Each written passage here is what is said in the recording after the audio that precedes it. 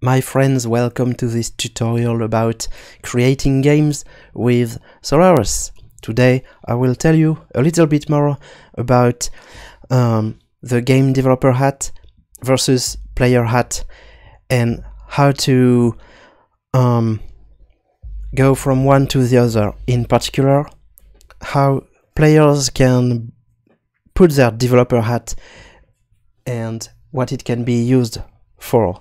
So what do I mean with developer hat and player hat? So here, when you are editing your own quest with Solarus Quest Editor, you have your game developer hat. You are creating maps, you are testing, and so on. And your quest is, when you are developing it, is just a data directory with all the content inside.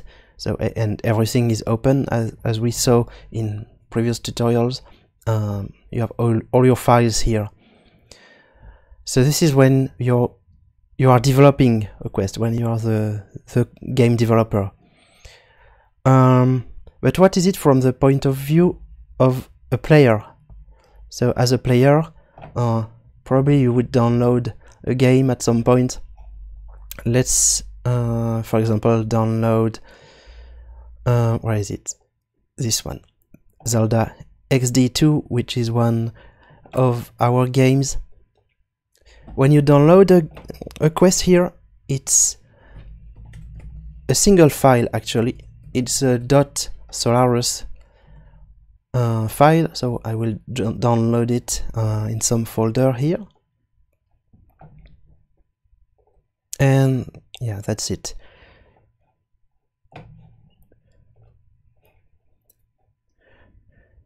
Yeah, so it's a single file, it's a .solarus, but actually a .solarus file is just a zip file. It's a very simple zip archive, and you can even open it and see the content here. And the content is exactly what you would have in the data directory if you were the game developer. But as a player, it's just a .solarus file, and players usually use Solarus Launcher. They would add their downloaded .solarus file to the launcher, and they would just play it without even knowing anything in particular about what is this .solarus file. So yeah, in this tutorial I will explain from the point of view of a player how they can put their developer hat and what it can be used for. So let's assume we are creating this quest here, and we played Zelda XD2 and we loved it, and we want to, for example, use for our own project some resources from Zelda XD2. So in this example, yeah, I will just show you how to extract this into some directory. So as I said, it's a zip file, so you can rename it and you can extract it. Extract here. It will extract it in some directory, and all you have to do is rename it to data, and now you really have the same thing as the game developer, which means that you can indeed open it with Solarus Quest Editor. Zelda XD2 is now a valid quest now that it contains a data folder. So yeah, you can really open it as if you were the game developer of that quest. So why would you do that? There can be a ton of reasons. Maybe you are curious, you want to know about how yeah, how the game is designed, and maybe you want to debug something or make a contribution. Maybe you want to make a new translation and contact the team. So everything is possible and everything is very open. In this example, let's say we are interested in this Doctor Who sprite. We want to use it in our game. So let's get back to our game. Tutorial quest. Yeah, I had my map here. So as we saw in the previous tutorial, we can quite easily import resources from another quest. So now that my Zelda XD2 quest is extracted as a data folder, I can indeed import resources from there. Sprites, NPC, and the doctor is here. So before importing it, I need to double check that the license is okay. So it says free for non-commercial use. So import. And now we have the doctor in our project. How cool is that? And the license information and author information is still here because I used the import feature. That's why it's better than just copying the file from the disk.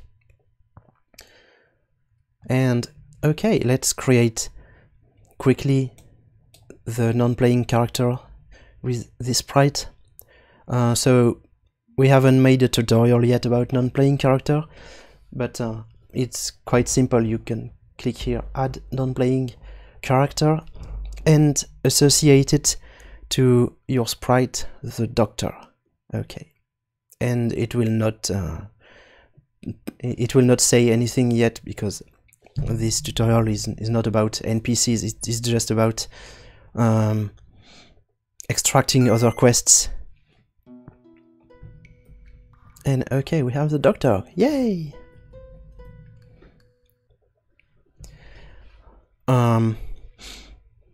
Yeah, so as a summary, you can quite easily debug other quests, open other quests in Solarus quest editor, and even import files and resources from there with the agreement of their author, of course. Please respect the work from others. Please respect their licenses.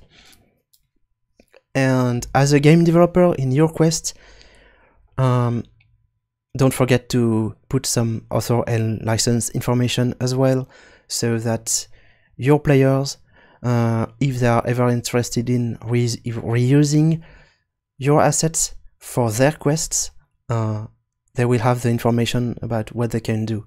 If you don't want to share your work, you can put a proprietary license. You can do yeah, as you want. Okay, so to summarize, when you are a quest developer, your quest is a data folder. Let me find it again for this tutorial. It's just a data folder with everything inside. And when you are a player, the quest is usually just one single file, which is actually a zip archive. Without the zip extension, it has a .solarus extension instead, but it's just a zip archive with the same content as the data folder. Yeah, so and it's very easy to go from one way to the other. We just saw how to extract the .solarus into a data folder, and to do the contrary, when you are a game developer and you want to distribute your file, as you probably already know, you can do file build quest package, and you select the destination folder and the name of your .solarus file, and it will build that .solarus archive, which again is just a zip file. There it is.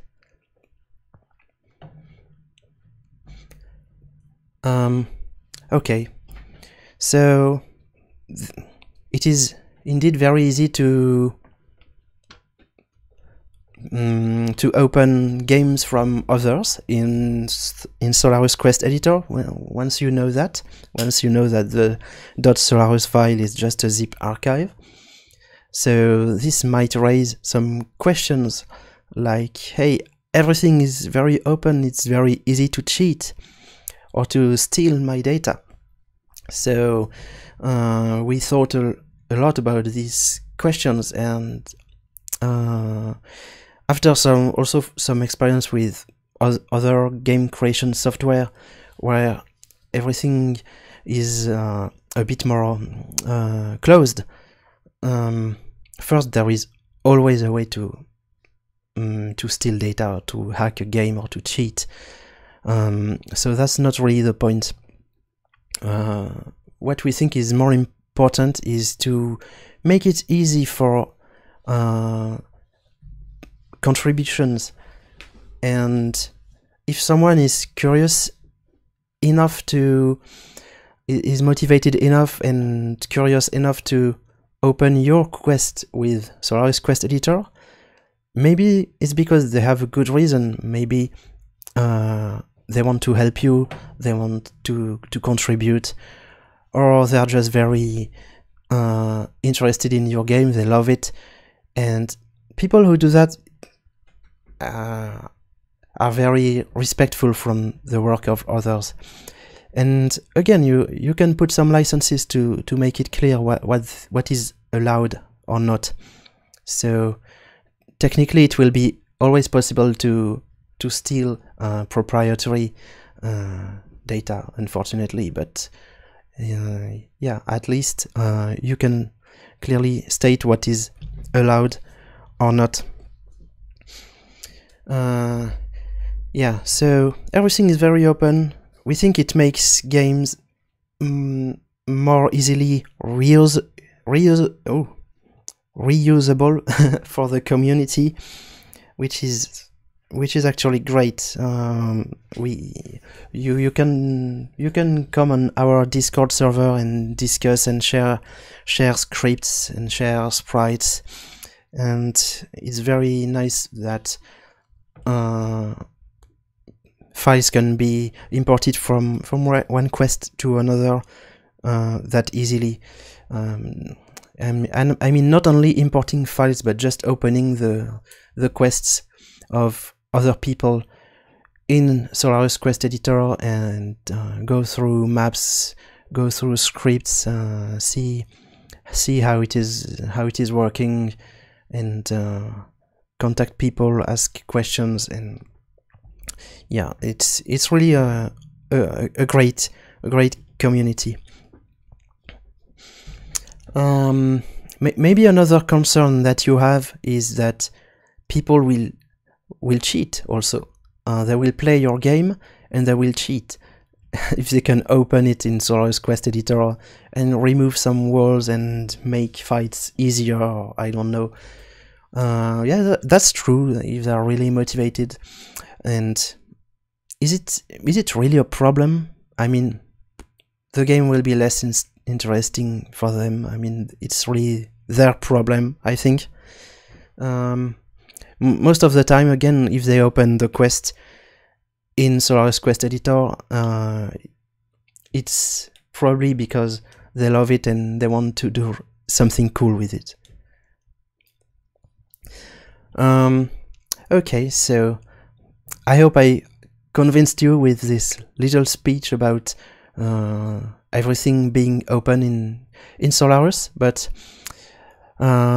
yeah, again, the most important point that I wanted to share in this tutorial is that as a developer you have this data folder, as a player you have that .solarus archive, and it's actually very easy to go from one to the other. Okay, I hope you enjoyed this tutorial. feel free to join our Discord server, and we can discuss more about this very interesting debate about everything being so open. Yeah, so that's it for now. Thank you very much, and see you next time. Bye.